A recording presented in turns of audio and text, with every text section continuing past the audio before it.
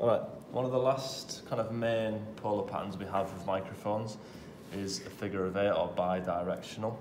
So with figure of eight, usually the mics kind of give it away. We can quite clearly see that we've got two sides to this microphone and they both look quite similar. Only thing that's different is that kind of little bit of metal in between them. If I pop it back on the paper, we can quite confidently say that it's going to capture from either side of the mic. So it's going to capture like that. And it's going to capture like that. This is really useful for things like Bloomline. So Bloomline is that stereo technique where we have two figure of eight microphones. It's kind of working like our ears. If you think about our ears, they capture a little bit from the front and from behind. They're not totally capturing like, you know, the 58 would be from one point. They're capturing from the front and the back.